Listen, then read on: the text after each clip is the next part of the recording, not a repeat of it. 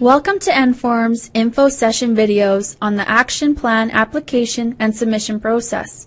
In the first video, we talked about who is eligible for an action plan, how to fill in your application, and how to make amendments to your plan.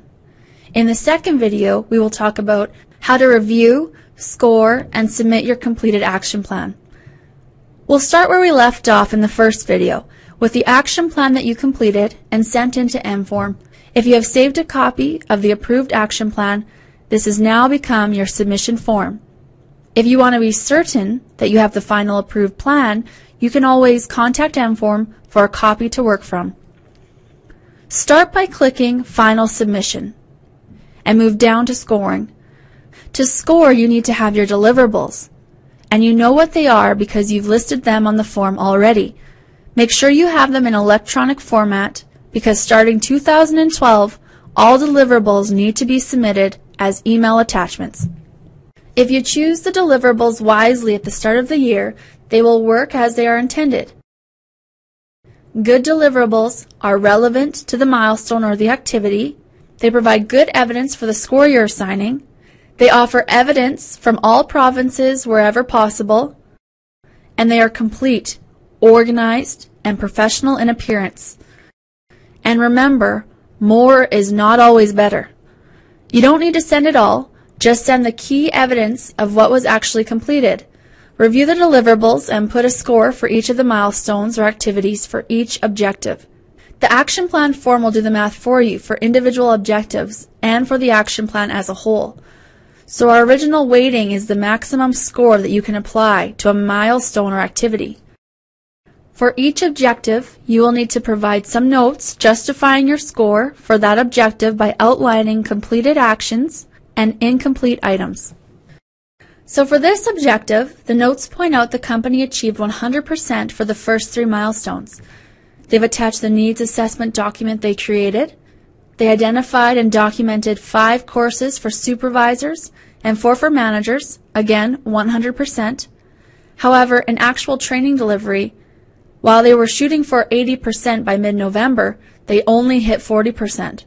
So they are only awarding themselves half of the possible marks for their milestone.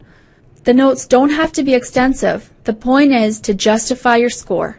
Once the deliverables are ready to email and your scoring is complete, there are a few more things you'll need in your submission package. You'll need a company profile, an organizational chart, an executive summary of the action plan. This summary needs to be signed by the person who prepared the submission. And you can submit the score form as you did the application. Just simply click on the Submit by Email button. You'll get the auto-generated email again that's ready to send to corinfo@enform.ca. You can attach the rest of your submission package to the email as well. If you have any difficulties with the automated email, simply save your completed PDF form, create your email, and attach the saved PDF file.